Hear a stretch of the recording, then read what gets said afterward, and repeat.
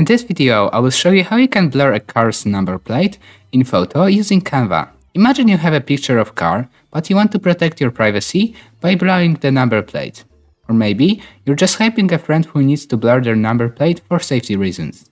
Don't worry, I'll show you how to do it step by step.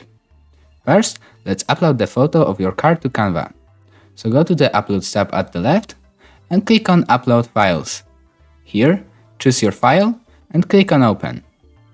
Then, just drag it to your project, and that's how you can do it.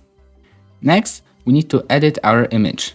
So click on the photo right here to select it, and then at the top you will see an option called Edit Image. Go ahead and click on that. Now we will need to apply the blur. So go to the bottom, and in the effects, you will find this blur tool. Click on it, and this window will pop up. Now, before applying the blur, adjust the brush size to your liking. And also, you can adjust the intensity of the blur. And now, what you need to do is you need to just hover your mouse over the number plate. Simply put your mouse down, and there you have it. A quick and easy way to blur a car's number plate in Canva.